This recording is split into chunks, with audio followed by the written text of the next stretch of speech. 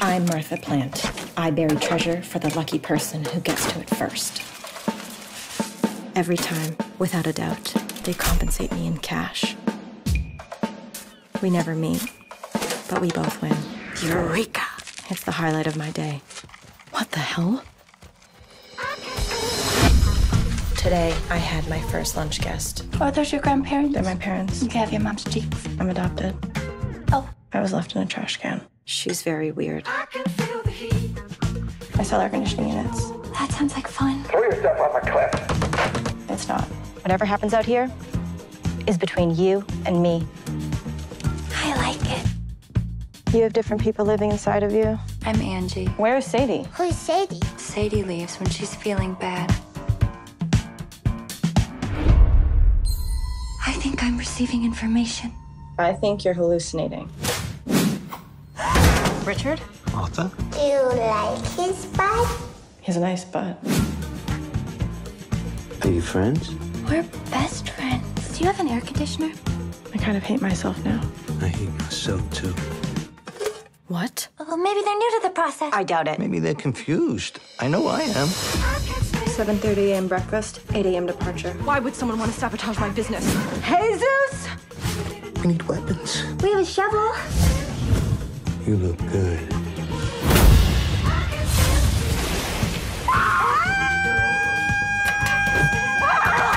I'm gonna admit it. The heat is real.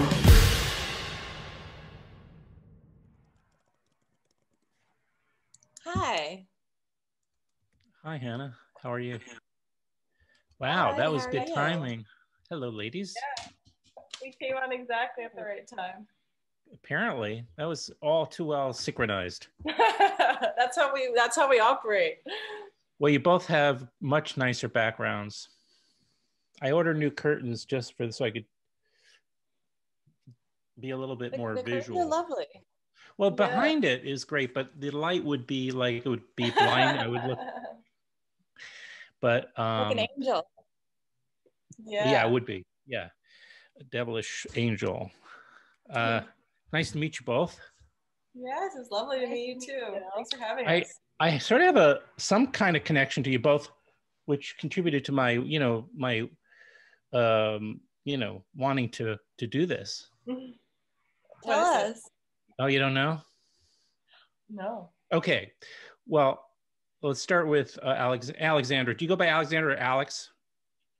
I go by Alexandra, but you're kind of special, so I'm gonna let you call me Alex if you'd like. No. Well, now I have to call you Alex. Your dad did this podcast kind of right when I started. Wow. So it was in fact, it wasn't even a podcast. It was like internet radio.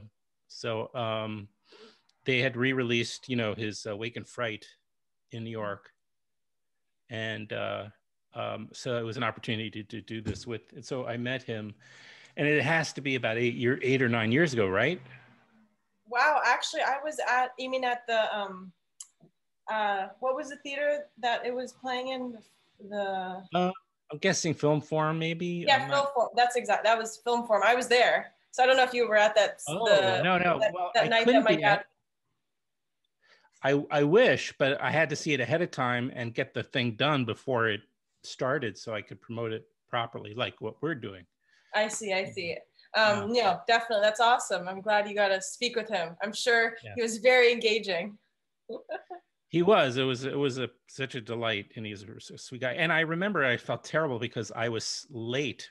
I mean, I had a co-host for that one, and for that interview, and I don't know, remember why. It's so rare, but I got there. I was like literally like panting and perspiring. It was not pretty, but he was very nice. He's very much nicer than my co-host, who was very annoyed that I was like, right, appropriately so.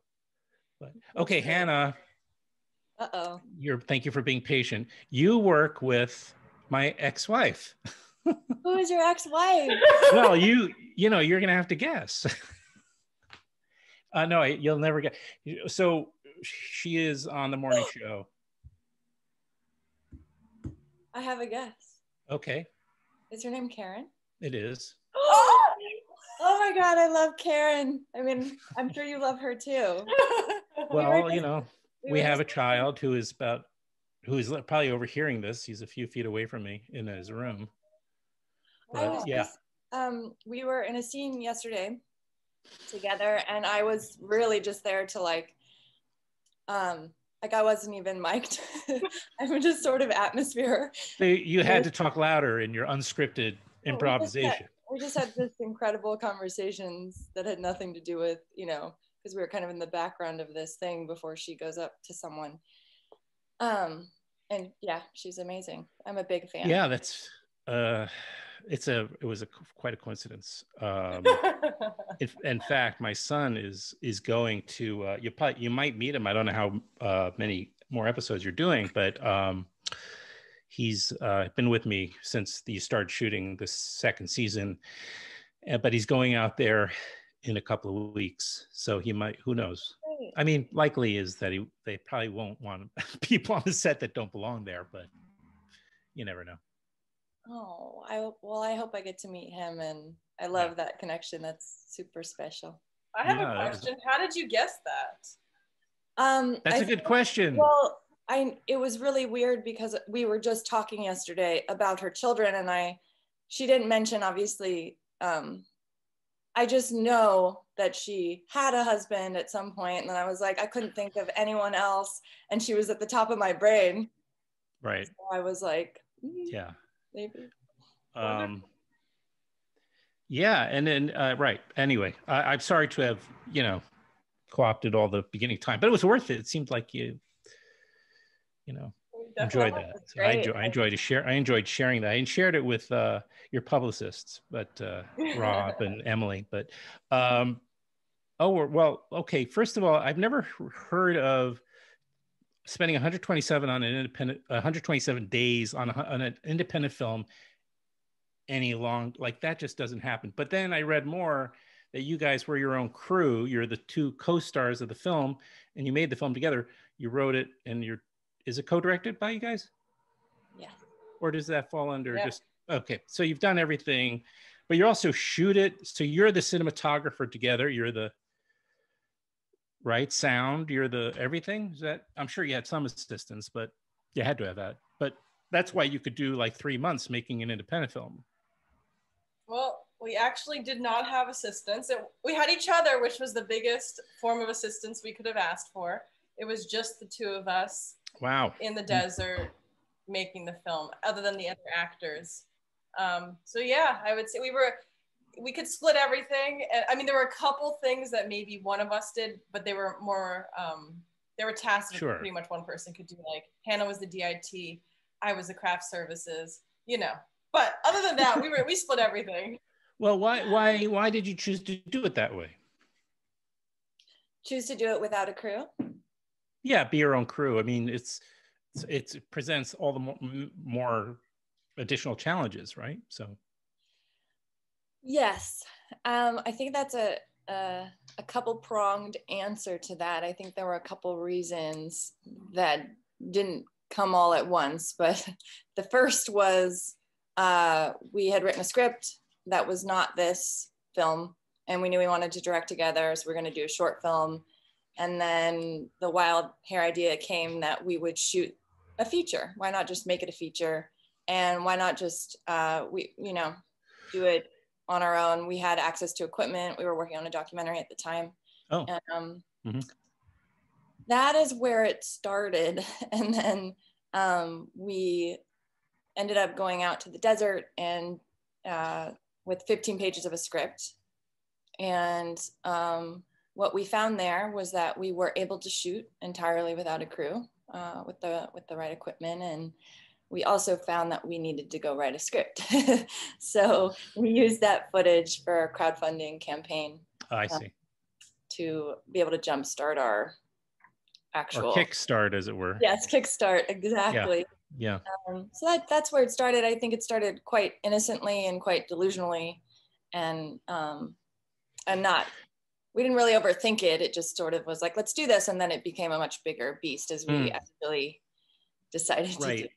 Right, because I think if you had gone to like experts, let's call them experts, you know, everybody would have said you can't do that. You can't, you know, you shouldn't do that. You really ought to you know, all those kinds of responses. But if you throw yourself into it, you know, of course, you know, necessity being the mother of invention, all that. I mean, you just sort of jumped into it and then you committed.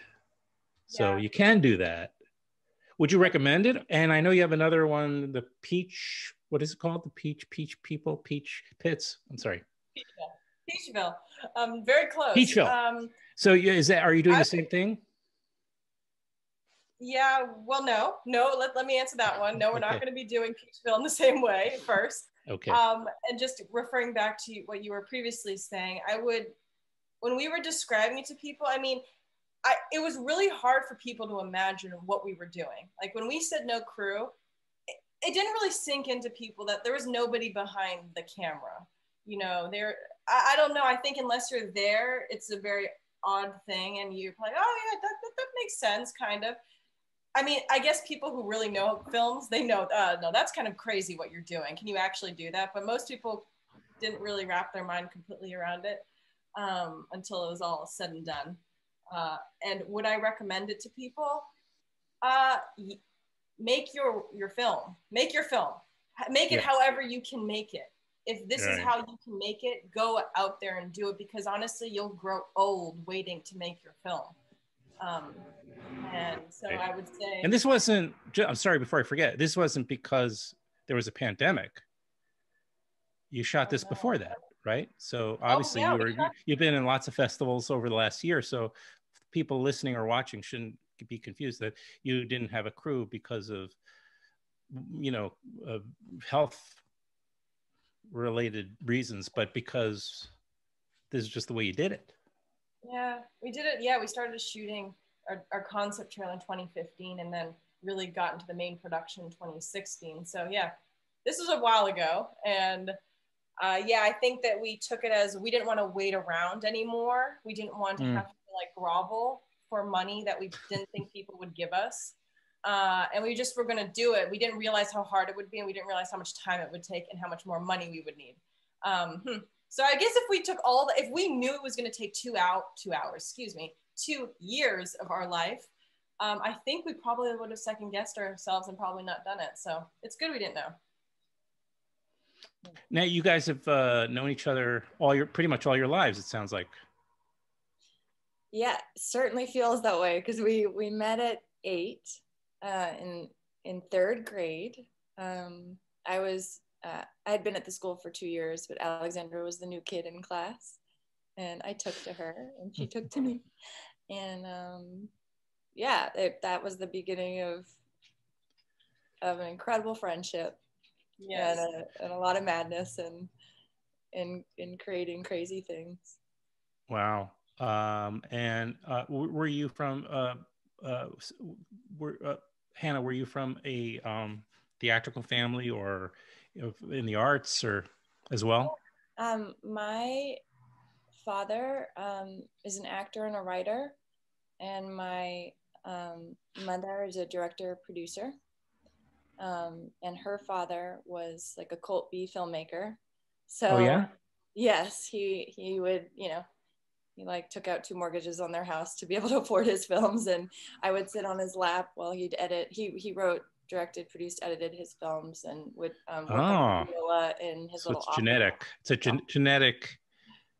Yeah, just issue. It is. Although they didn't have that opportunity. I know they didn't have that option rather back then to not have a crew, because you know equipment was very different. This is true. Very true. There was definitely more than 2 people, but he would enlist the whole family. He, you know, like, I think my mother would script supervise or AD. I don't remember, or would my uncle would produce, and you know so amazing. My grandma would cater the sets. So. Yeah. Well, he didn't work like for Roger Corman or anybody, did he? No. I just thought I'd guess because you know he always, of course, had those types of B movie. This may have been before that. It sounds like maybe even a little bit before that time in the 60s and 70s. But well, you know, people should know that your film called The Planters is kind of works also, it kind of fits with No Crew because it's also relatively minimalist in its production and its presentation. There's a lot of open space in terms of dialogue, you know, it's minimalist. And actually, Hannah, you play 3 characters, kind of. So you really have a small cast as well as No Crew, right? And there's no like a lot of heavy duty, you know, what do you call it when you're blocking people and all that type of stuff. It was, right, it worked a little bit because of that. Yeah, very much. It's not really a question, but I'm just putting it out there. But no, yeah. it's, I mean, that is what it was we wanted to make it minimalistically, and we knew, I think we were realistic on our boundaries of what 2 people can really do. As much as we think we can do a lot, we also realize we can't do everything. So yeah, minimalist is correct.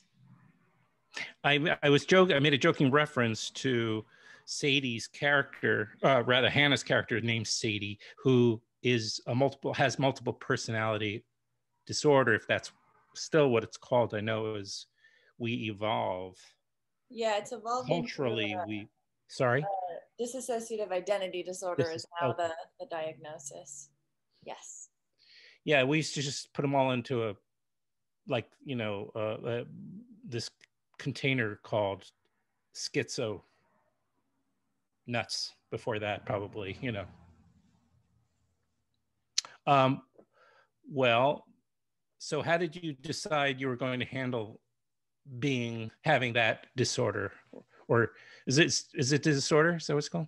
It's a dissociative identity disorder. It is a disorder. Okay, right. So how did you guys I mean, you had to obviously think a lot about how you were going to present that, right?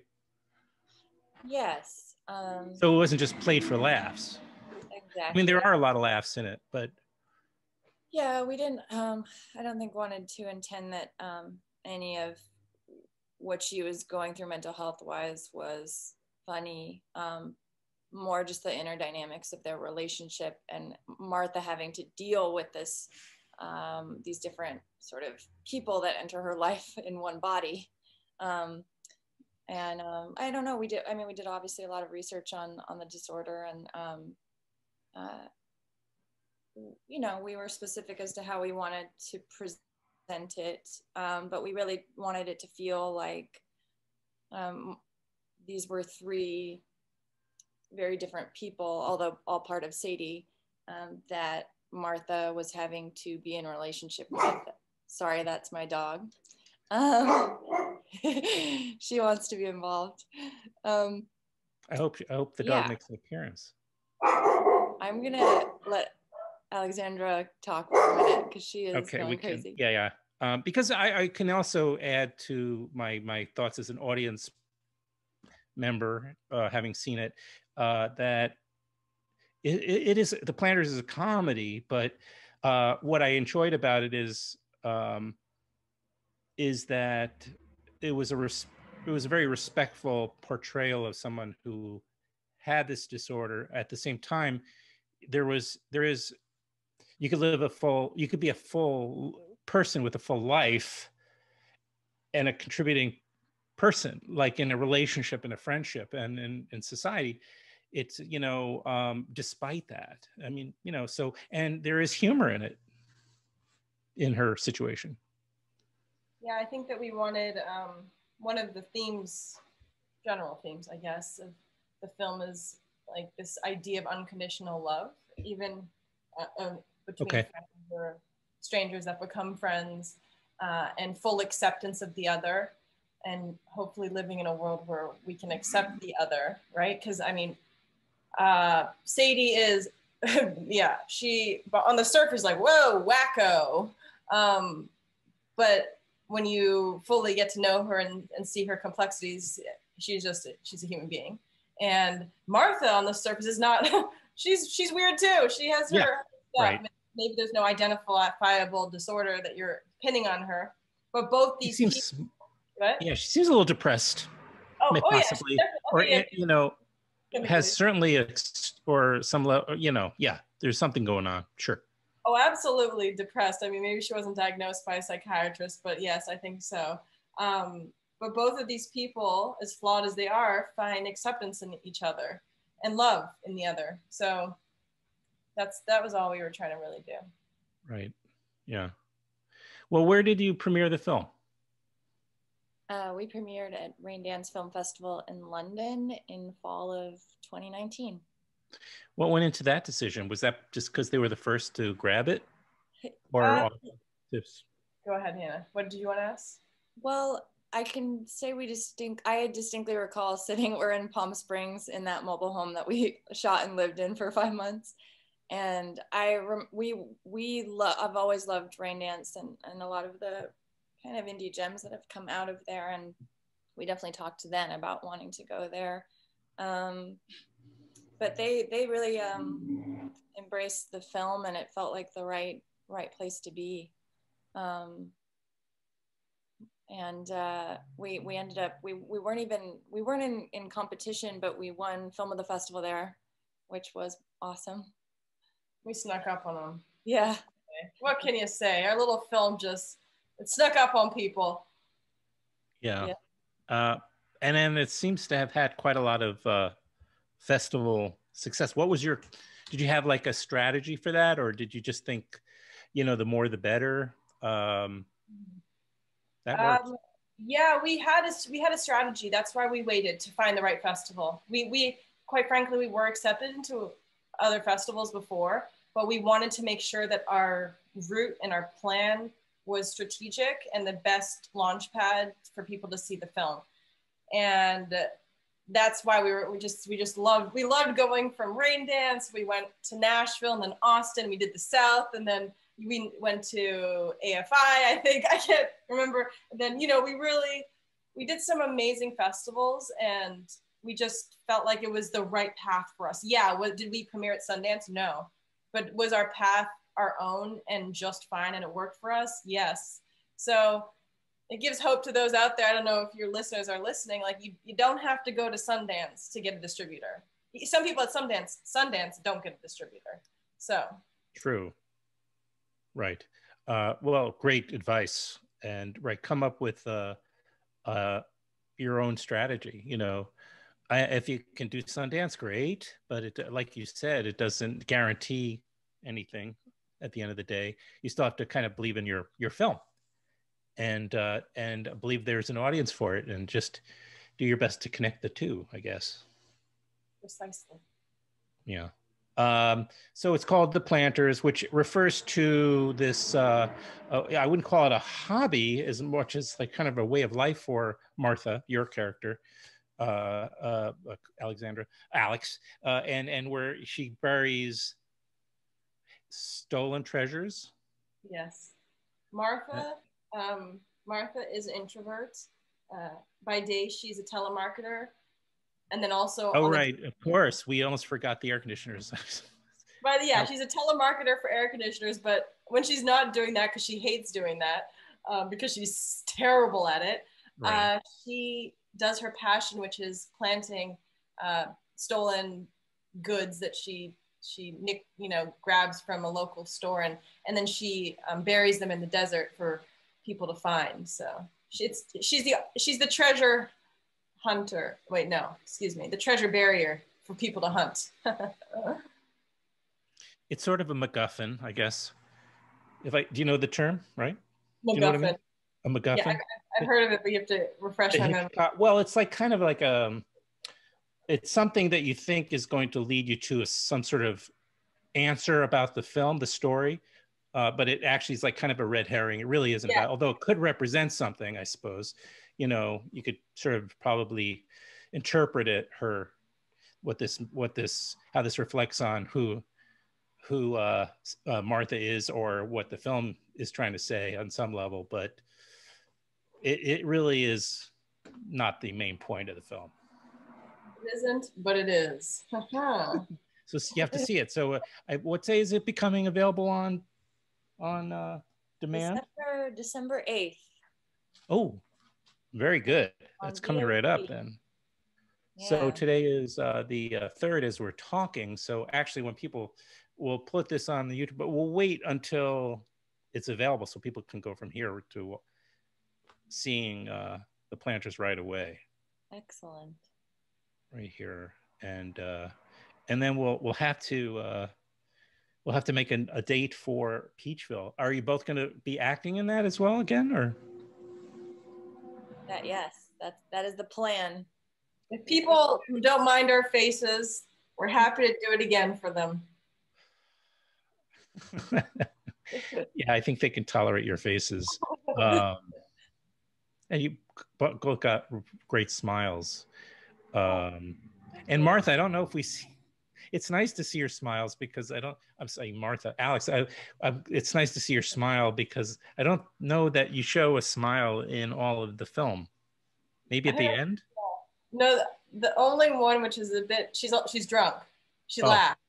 I'm not going to give anything else away. I don't know if I'll. Oh, I do. I know one other place, but I'm not going to say. Yeah. But no, she's not a smiler. That's not how she communicates. She's an inward smiler. You know, there's some people who, yeah, she's an inward. The smile is coming from inside. Right. So, like when you see a dog who maybe doesn't have a tail, there are some dogs that like pugs who don't have tails, so you have to look for other clues to know if they're smiling. Yes, exactly. I hope I didn't just call you a dog because you're not a dog at all. Okay, as long as I'm maybe, you know, I don't like dogs very much. One of the cute ones, like Hannah's dog's cute. As long as I look like Hannah's dog, I'm good. I barely caught a glimpse of Hannah's dog. Zelda, do you They're oh my gosh. Zelda. So it's a. Hi. Is it a lab? It's not a lab. What is it? It's a lab mix, yeah. Oh, a lab mix. Off the... Easy come, easy go. Not interested in being on Zoom, apparently. Just wants to be next to you. Yeah. It was really nice meeting you both. Did we get to everything? Did I leave anything? Is there anything we should mention? You can mention the other 2 actors in the film. Yes. Phil Paralisi plays Richard. He's just a incredible actor and human. He plays Martha's love interest. He's also grieving the loss of his recently deceased mother, and finds a nice place in a group of outcasts with Sadie and Martha. And there's Jesus. And Jesus, played by the great Pepe Serna, who was the only actor we cast through. Aside from Martha's boss, Donald, was the only actor we cast through traditional casting route. We knew Phil for years. He'd done a play with my dad, and he's just... We stalked him. Yeah. Now you do also have, just because there isn't a crew and production during the production, you still have lots of help. And some of your family members, right, Alex? Like your brother did the music, composed the score, some of the songs, or my brother Thomas Kotcheff, he composed the score, and Hannah's husband, we stayed in the family. Did amazing original songs. Okay, right. Yeah, there were some good ones. We kept it in the family, and a lot of those voices, if you look at the voiceover parts, there'll be some familiar names there. Maybe your father? Yep, my dad, Hannah's dad. We do a couple ourselves. So yeah. And the animation, let's not leave out that, because that's a big part of the film too. There are certain animated or stop animation sequences. Yeah, Sam Barnett was not in the family, but he's in the family now. Once you're in, Once you're in. Alexandra found him around the time before we shot. We were Indie Wire's Project of the Month in February 2016. And around that time, Sam had a project called The Operator that was on the platform in competition. And she was like, oh my God, we have to work with this guy. He's amazing. And we looked at his stuff, and then we stalked him, but not really. We just found him and got him to Skype with us and said, you have to do our film. And so that is how that happened. But he's he's also a kind of a one-man band, one-person band. Just he's incredible, and everything you see in that he built. It was really fun getting to be there for that process, and we were just there clicking the shutter. I'm laughing at really because we got kind of militantly like we have to do everything. Like we wouldn't let anyone touch anything on set. Like Pepe and Phil wanted to help move a piano. We're like, no, we're doing it like ourselves. It was like going way extreme.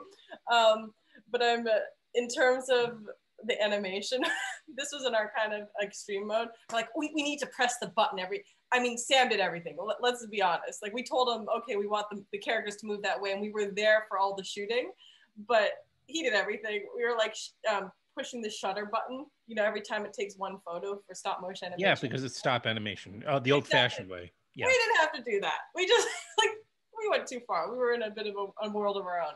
Okay. But yeah, we were doing that.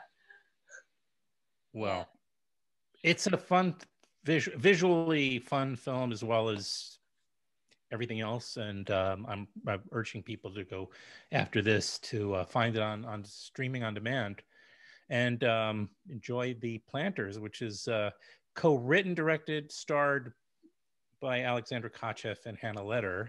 Did I get that right? Leder? Leader. Or is it Leder? Leder works too. Yeah. No. Let's do it the way you're supposed to. Alexandra Kotcheff and Hannah Leder. Makes Correct. sense. 1D. Leader. Got it. Thank you both. Thank you. Thank you, Adam. For having us. Check out our film. Well, not you, but the other yous. I'll check it out. I'll check it out again. Thanks so much. We had a lot of fun. Me too. Yeah. Anytime. Thank you. Okay. Enjoy the rest of your day. You too. Bye-bye. Bye now. Bye.